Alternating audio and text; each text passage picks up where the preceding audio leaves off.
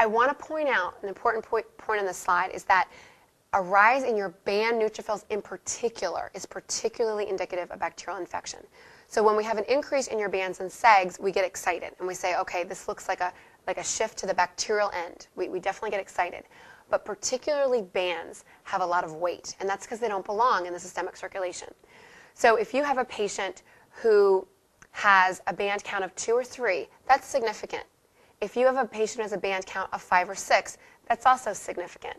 But if you have a patient who has a band count of 9 or 10 or 12 or 15, that's huge. In your life, unless you work with septic children all the time, the likelihood of you seeing patients who have band counts in the dozens, 12 or higher, is pretty low. You're going to remember those patients in your clinical practice because they are very few.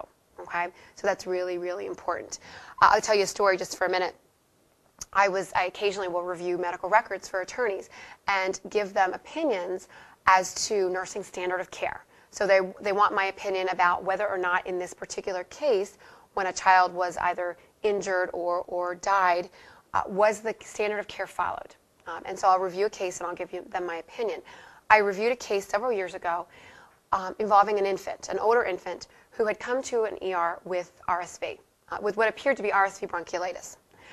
And I believe that everything in the record indicated that this patient did present with RSV bronchiolitis, and that's how the patient was treated. Therefore, they didn't draw a CBC with differential because normally a patient who appears to have RSV bronchiolitis, we wouldn't normally get a CBC with differential unless we were otherwise concerned. And it was an older infant. It wasn't a neonate.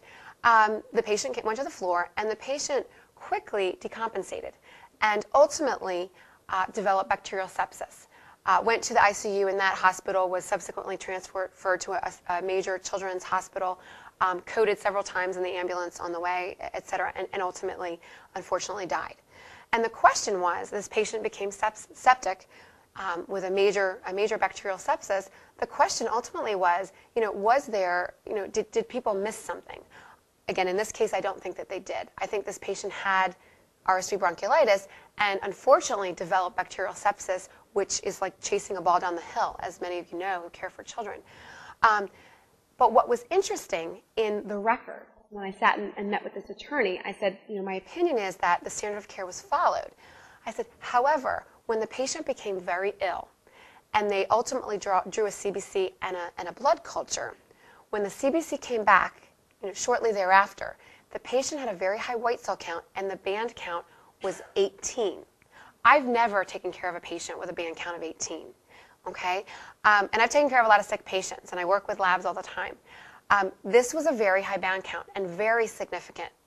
Now, again, in this situation, I do not believe that they needed to draw a CBC before they did. I think they drew the CBC when it was indicated, and unfortunately, it was just a little bit too late. However, and this is the message for you, had someone in the ER, and I don't think they needed to, I don't think there was any negligence, but if someone in the ER looked at this patient and said, I can't put my finger on it, but I just don't like the way this kid looks. There's something about this kid that's not right. I know he has bronchiolitis RSV, but let's get a CBC, just to be sure. And that patient had had a high white cell count and had maybe 9 bands at that point. What would they have done?